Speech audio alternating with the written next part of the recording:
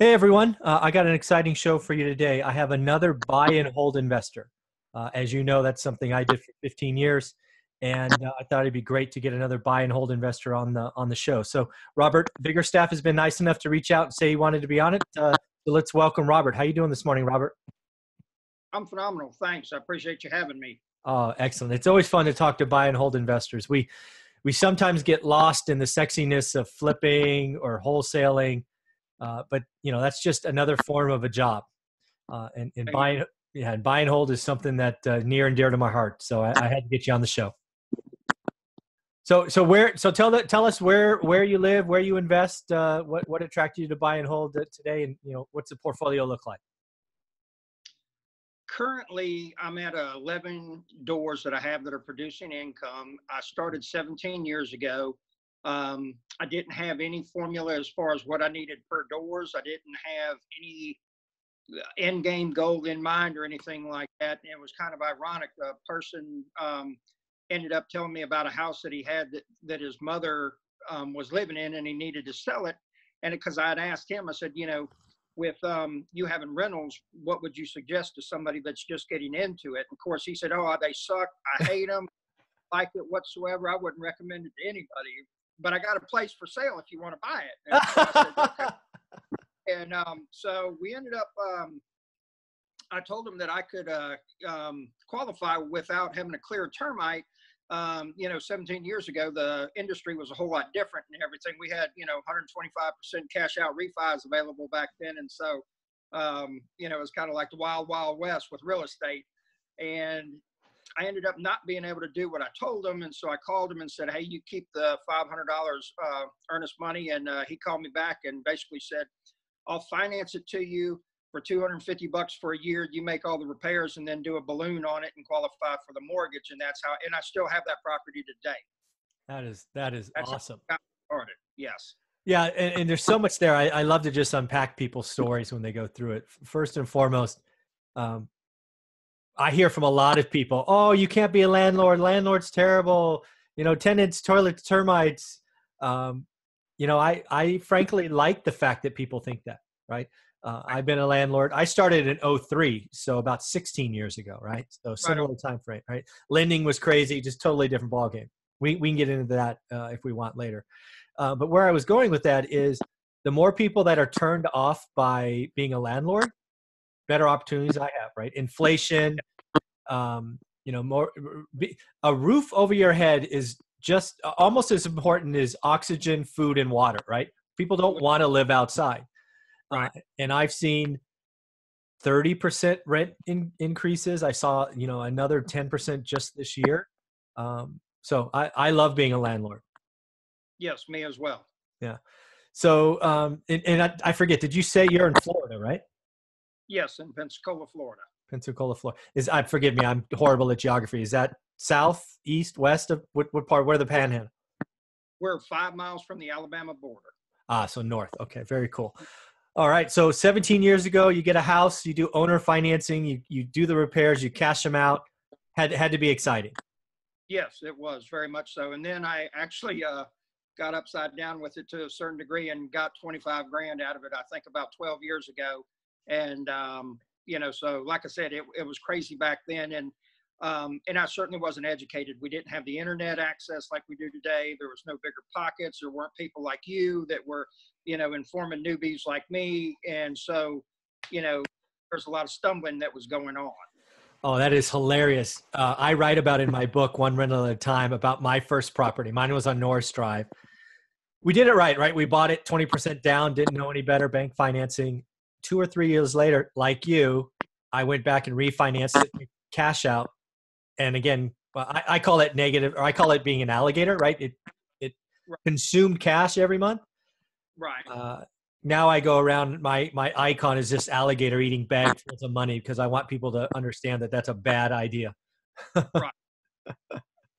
So that's really cool. So you go from that first house, what was the transition? Every couple of years you found another one, or how'd that work out? Well, ironically, with us being in Florida, our big natural disaster that occurs on a fairly regular basis are hurricanes. And so I had a house in a neighborhood that was fairly close to the water, went and stayed for the hurricane with somebody else. And this place became a rental for the next 13 years. And so then I kind of moved around some, started acquiring properties and held on to them. And so that kind of got my mind moving in the sense of, hey, there's a possibility to make some money with this, and then the thought of being able to make money while I was sleeping was so advantageous and so enticing, and I'm making money while we're doing this. Absolutely. That I love about it, and I've been really blessed and fortunate that I've done so many different things for a living, and I'm one of those people that really doesn't play well with corporate America.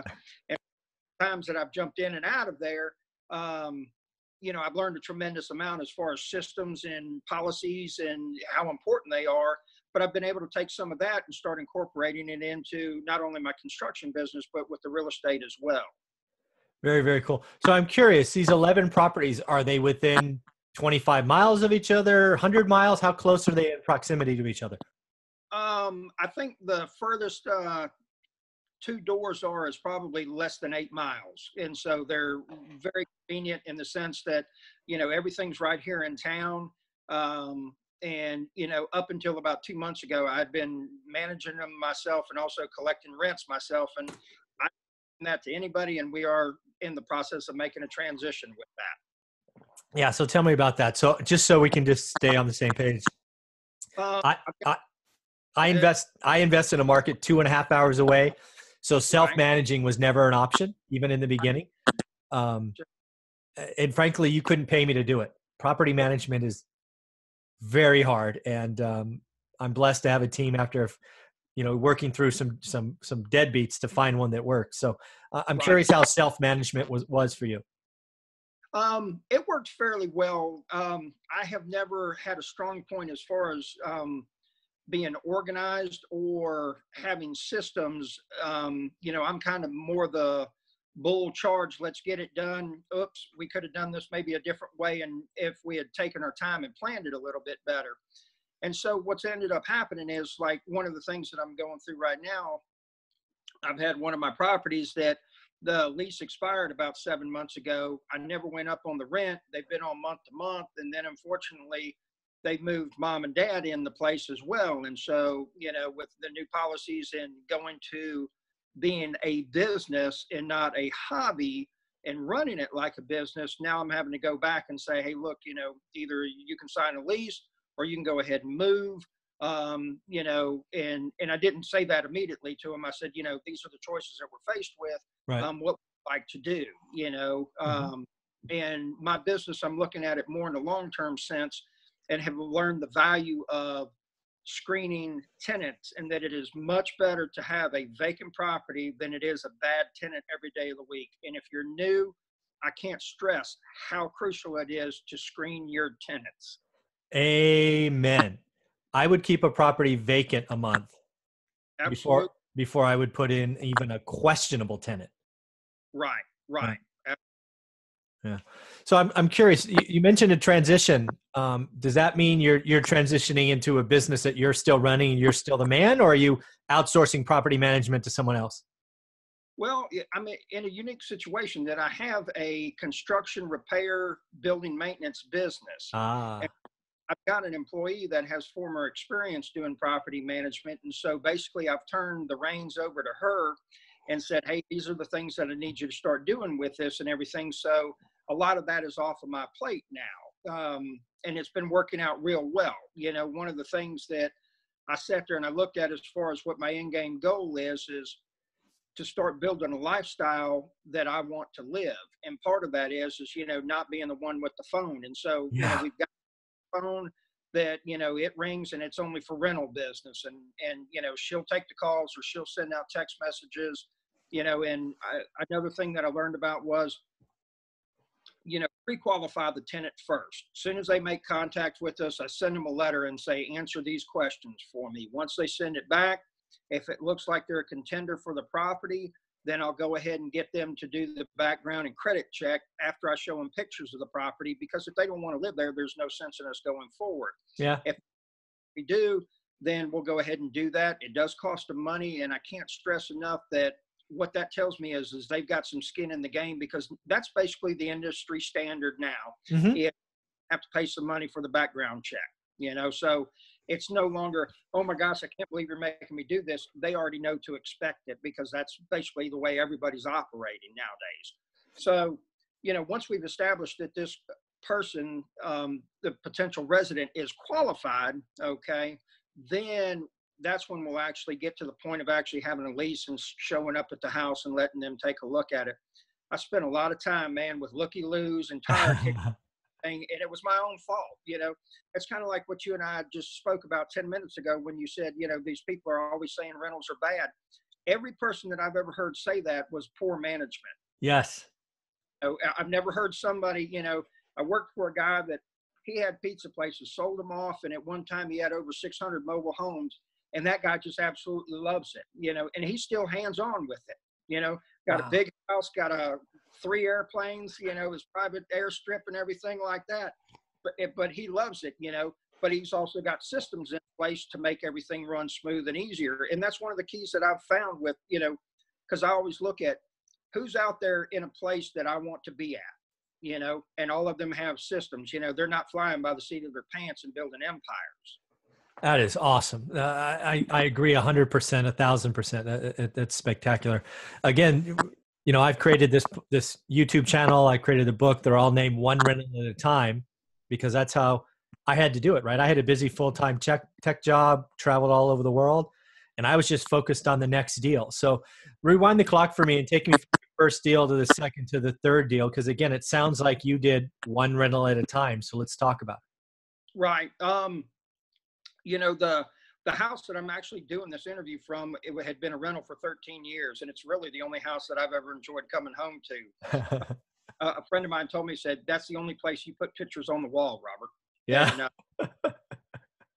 And, the rest of them have been just basically hold and acquires, in the sense that I went in partners with a friend, and long story short, we had 2 houses that got flooded. And so we were upside down and couldn't rent them. And so they were foreclosed on. 2 of those properties had been mobile homes with their own property that we had paid cash for. And so we had a falling out, weren't speaking, and it wasn't enough money to go to court over, you know, so basically it was set up that whoever dies, the other person inherits them. So I was just biding my time, and then I get a call from code enforcement, says, hey, I got these liens on these properties. What do you want to do about them? And I was like, well, what did the other person say? And they said, there is nobody else. You know, that person had quit claim deeded them over to me so that they escaped the liens and everything, which I was like, way cool, man, because now I had these 2 properties, and, you know, they'd been vacant for over a year, got them back up and running, and now both of them combined is about $1,000 a month. You know, income from both of those doors right there. So, you know, that's how 2 of them came about. Another property, I had been putting the word out to people in various avenues and just saying, hey, I buy houses. And if you, you know, send me a lead and I do something, I love paying finder's fees. So I ended up getting this house, and we ended up doing the deal. And I told the guy it was $12,000. And I told him, I said, you know, I'm going to bring you cash. And he was all for it and everything. And then I found out that you can't pay cash for houses any longer. You know, there's got to be a trail. And so I went back and said, hey, man, I can't do what I said I was going to do. And he was disappointed, and I found out why. You know, he had a bunch of liens and judgments against him. So he didn't walk with as much as he thought he was. But we ended up doing the deal as well. And the really cool thing is that there was a contract from a wholesaler on the kitchen counter dated a month before he and I had gotten together, and they were $1,500 higher than I was. And the thing about it is that the thing I was so happy about was I was on the money. You know, I was right where, you know, basically the big boys had valued something at and everything. And I mean, I came in a little bit lower and whatnot, you know, but that told me that where my mindset was at was correct, because I had started doing research, you know, and I'd started figuring out that a new roof is going to cost this, AC is going to cost this, and, you know, and so what's the market rent for this property in this neighborhood? You know, is it going to make sense? So that particular property, I think I've got about 24 to 25 into it, and it pays 1,100 a month. Wow. Yeah. So I mean, it's hard to beat those numbers. Um, the next thing that happened was I was at a friend's house that she was actually doing and flipping this. And so I was doing some work for her. A guy comes in that lives across the street. He's got rental properties, and he says, "Hey, Mr. Paul's got this duplex next door across the street. It's for sale." And then we also got one side that's available if you know anybody looking to buy or rent the place and everything. And I was like, okay. So I went over there, took a look at it. And I asked them, I said, well, what do you want for it? And they were like, well, 90,000. And I said, okay. And so I called him back that night and said, hey, will he own or finance it with a down payment?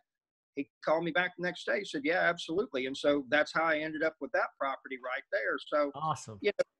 Yeah, it's just doing the footwork, man, and getting out there and talking with people and everything. And, I know this is kind of a side note, but for the people that are new out there and you're kind of dragging your feet about doing the first deal, a little apprehensive, I walked from a deal a month and a half ago, and it was correct every day of the week for me to walk from it, okay? However, I called them back up 2 days ago and said, is that deal still available? Because there's a different avenue that I can do with it and be able to make some money. He said, yes, absolutely. And my whole thing is even if he says, no, it's not, or I don't want to deal with you, I needed to work through that fear of going back and making that phone call, because there's no telling how much meat you'll leave on a plate if you don't do things like that. All the successful people, man, their emotions are totally out of the situation. They're like a robot. If it doesn't work, offer this. If that doesn't work, do this. And so many people are like, oh my gosh, man, I don't know. Oh, that offer's too low. I couldn't do that. That's going to embarrass me, or it's going to embarrass them. And it's like, no, make that offer, man. And if it doesn't embarrass you, you're too high. Oh man, this is a great conversation. There's so much here. First and foremost, all the deals that come to you over time are because of networking. Real estate is a people business. Tell people what you do. Have the conversations. I mean, plenty of examples you just laid out where that came into play. The other thing is know your numbers. What I tell people that are stuck on analysis paralysis is, what's your buying criteria? Right. And 99 times out of 100, they have no idea. And I say, stop, go away, figure out what your buying criteria is. I don't care what it is, but until you have one, stop. Then have a buying criteria. And then when it fits in the box, be the robot. If it doesn't fit in the box, move on. If it doesn't fit in the box, lower the number, right? Make it fit in the box. And then when it fits in the box, pull the trigger. Right. That's great advice. That's awesome, Robert. So, you say that because I was telling my girlfriend, I said, there's so many times that I read on Bigger Pockets, somebody says, well, help me analyze this deal. And it's like, dude, you're not giving me anything else to go on. I've done this for 17 years. I know what I've got in the bank. I know where my risk aversion is. It doesn't frighten me to have a property vacant for 90 days, as opposed to if you're new and everything you're doing is, your down payment and you've got no reserves, it's probably, disheartening, everything to even think that way. Okay. But so many people are just the opposite of what you said. They have no idea what their numbers are. They have no idea where they need to be at. They have no idea as far as, is that a 1.5 property? Is that a 2% property? What do I want my ROI to be? Am I averaging $350 a door? Am I getting $100 a door? And then you sit there and talk to them, and it's like, do you understand that? Because with me, and when I bring in a rent, I've calculated out that, basically a water heater costs you $7 a month. It'll last for about 10 years, and you're looking at about $1,000 to have a professional replace it. A roof will last you 25, so that's about $35 a month. Well, you need to take that money out, because I hear people saying, oh man, I'm cash flowing $75 a month. And I'm like, you're broke. But you just don't know it yet. You're going to be broke, and they're like, well, why do you say that, man? Why are you negative Nancy? And I'm like, dude, I'm just here to tell you, man, because, you bought that house and that roof's 12 years old. You got 8 years left on it, and you're not going to have the money to be able to replace it. So start saving, and, but the biggest thing is like you said, people aren't willing to do the footwork anymore. They want somebody to spoon feed them all these numbers, all this formula and everything like that. And you got to figure out what works for you. What your analysis and mine could be two totally different things. Our demographics are different. Our position in the country is different, It's not uncommon where I live to buy a house for, 30, 40,000, 50,000 and be able to rent it for 800 a month. I hear people tell me, said, you can't buy anything in my town for less than 150,000, so there's differences that have to be taken into account, and people aren't willing to educate themselves. And it's like, walking into a casino with, 100,000 and playing a game you have no idea about. It's almost a guaranteed way to lose your money, Yeah. So This is awesome. And it's such great advice. Again, people, if you don't know your numbers, don't get lost in Excel, right? Excel is a powerful thing, but until you know why you want to buy or what your return is or what your minimum cash flow is, or I don't care what the number is, that's for you to decide. But don't get lost in these fancy Excel spreadsheets. They will just confuse you. Also, I don't believe in the vocabulary that we throw around in real estate for newbies, right? Cash on cash, cap rate, IRRs. Who cares? How much money are you putting down and how much money you're getting back? Just do that. And then you can get more advanced and figure out what all these people are talking about. But simplify, simplify, simplify.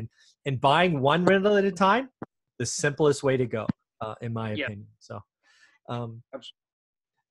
what was the time frame? Your first one was kind of like 2002, it feels like. Did it go like 2002, 2004? And I'm asking because you and I both rode the crazy wave up and then the crazy wave down. And I'm curious how you were active during that cycle. Well, and here's the thing is that you were much more astute with yours than I was with mine, because I really didn't do anything on purpose. I always say God favors rednecks and idiots, so I get double covered. And, like I said, I kept moving from house to house, and then I would just turn around and rent my property. The first house I bought was a 2-bedroom, 1-bath, central heat and air for $28,000. Man, my payment was $225 a month, and I sold it like an idiot. I bought it right before I turned 21, and I regret. I drive by it at least weekly. Every day of my life, man. And and so after that point, I kept on. I was like, I could make some money with these things, and so. But basically, to get back to your question, is probably about 07, 08, I had acquired 3 more properties, so I think the inventory was at 4 doors, just because of moving around and stuff like that. Then went in partners with that person, and we bought 5 properties together. And so then the portfolio expanded with that. We had the falling out. The houses went into foreclosure. And for those that are listening and have that, it's not the end of the world. Okay. You just got to get creative and just keep on trudging along. And, just remember, every question you never ask, the answer will always be no. So we kept on muddling through that and everything.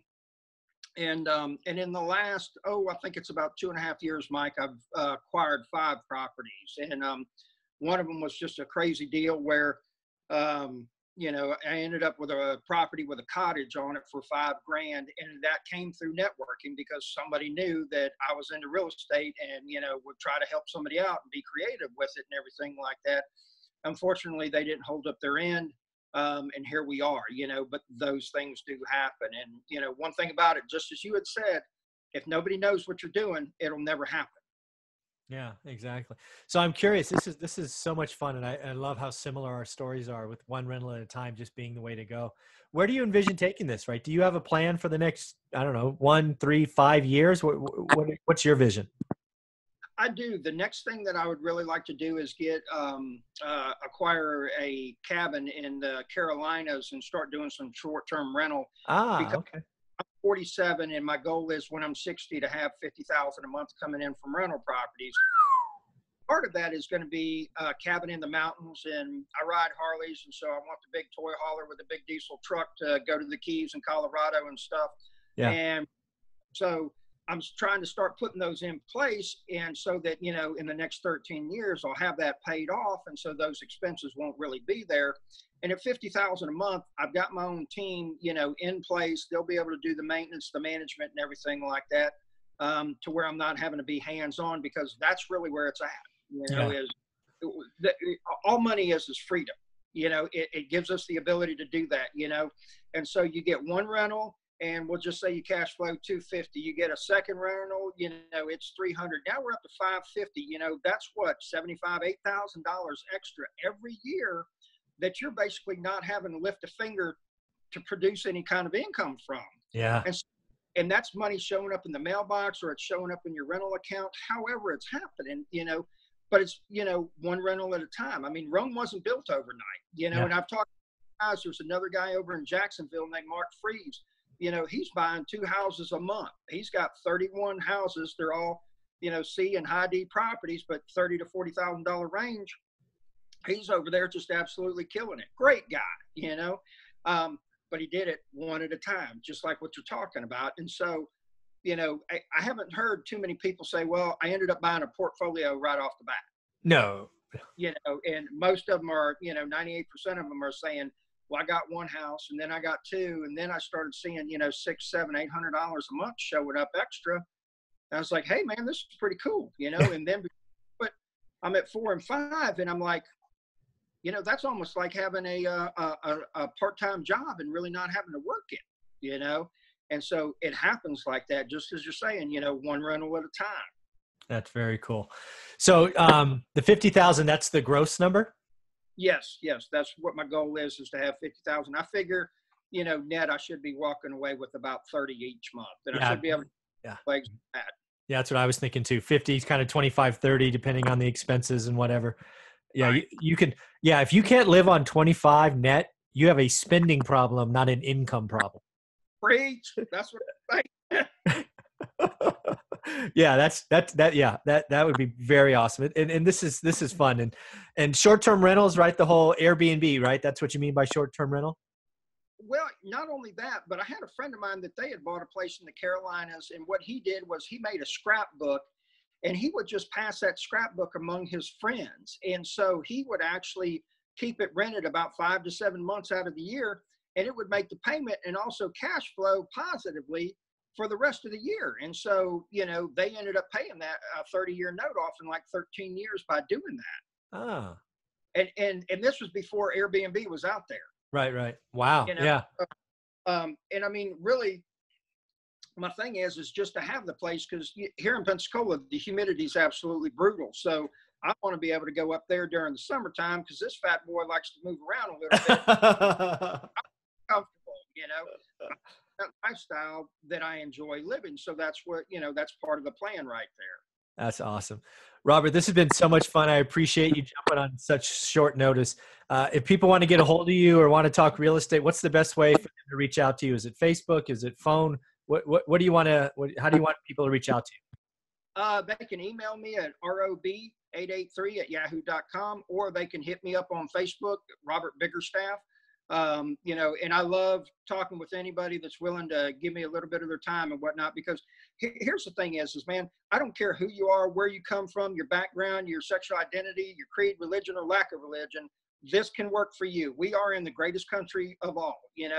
I look at some people that are, don't live in this country, and the opportunities that I'm afforded on a daily basis, they just don't have, and I am grateful for that, to wake up every day and a bed, roof over my house, get a warm cup of coffee with a refrigerator full of food, man, we're blessed, and my blessings, that glory goes to God, no doubt. And I greatly appreciate people like yourself, that have put this information out for people like me to be able to absorb and help my business to grow, because if it wasn't people like you that were sharing, it wouldn't happen, and you touched on something that was really important.